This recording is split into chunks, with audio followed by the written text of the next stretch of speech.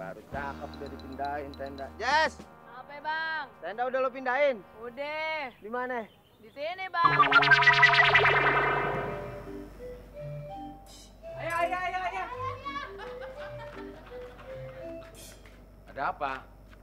Ya, beliin aja motor dong. Jadi kalau mau jalan-jalan sama teman-teman gak usah naik angkutan umum lagi. Iya, Kiko juga dong main sepeda. Kalau ayah beliin dua-duanya, mana cukup uang ayah? Bonus saya belum keluar soalnya. Udah, ayah beliin sepeda dulu deh buat Keko ya. Kasih. Ya, ayah pilih kasih. Masa Keko duluan yang beliin sepeda? Gimana dong? Ya. Nanti ayah pikirin lagi gimana caranya bisa dapat sepeda, bisa dapat motor ya. Beneran nih? Iya. Asik! Yaudah. Oh, makasih ya. Ya, ayah berangkat dulu ya. Hati-hati ya. Ya. Gimana Ojan, Keko? Kok cemberut aja sih? Kan udah ayah beliin dua-duanya. Iya sih ya, udah dibeliin. Tapi nggak gini juga kali sepeda motornya. Itu jalan tuh. Ini cuma satu di dunia, Jan. Ah, tapi masih setengah-setengah gini, ini mah diketawain orang. Ya, berarti keren dong kalau diketawain.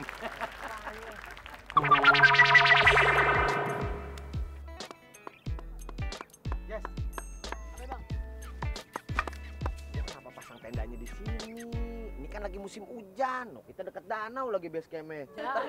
Iya, ntar kalau airnya naik banjir. Terus bagaimana bang? Ya lu cabut dah, taruh tempat lebih tinggi ya. Gue cabut lagi bang. Iya. Aduh. Gue nyari kayu dulu nih buat ntar malam. Ya udah dah, gue taruh tempat yang lebih tinggi ya bang ya. Ini baru cakep udah dipindahin tenda. Yes. Apa bang? Tenda udah lo pindahin? Udah. Di mana? Di sini bang. Hah? Buset. Hei, ini tempat orang.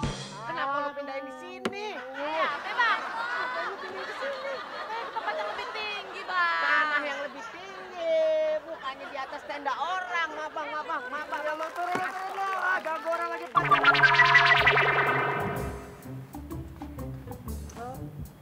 Nem, kamu mau kemana? Ya, dulu sebelumnya ini saya mau minta maaf. Soalnya saya mau pamit, mau pulang ke kampung. Bapak saya lagi sakit, Tendoro. Oh, bapak kamu lagi sakit. Cih, ya ampun, Nam. Semoga cepat sembuh ya bapak kamu, Nam. Ya, Doro, Oh, terima iya. kasih. Saya ada sedikit uang buat bantu beli obat-obatan bapak kamu, Nam. Oh, nggak usah, Doro. Nggak usah ngerepotin, nggak apa-apa. Kayaknya Doro yang lebih butuh uang itu daripada Pak Inem. Kok saya yang butuh? Kan bapak kamu lagi sakit di kampung, Nam. Ya, bapaknya saya emang lagi sakit, tapi tetap aja Doro yang lebih butuh uang itu. Soalnya kan suaminya Doro kecelakaan tuh. Buset! Aduh, Pak. Bapak nggak apa-apa, Pak. Buta kali. Orang saya belum keluar jalanan kok udah ditabrak mobil. Saya buru-buru kamu. Jemput Inem. Teleponnya ke Inem. Ya, lihat alamat sih lihat alamat, tapi sambil lihat jalan dong.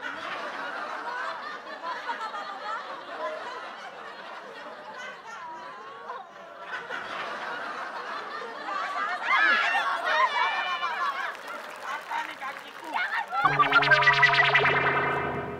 Ya ampun si Reska ini. Jangan kencingin pohon sembarangan.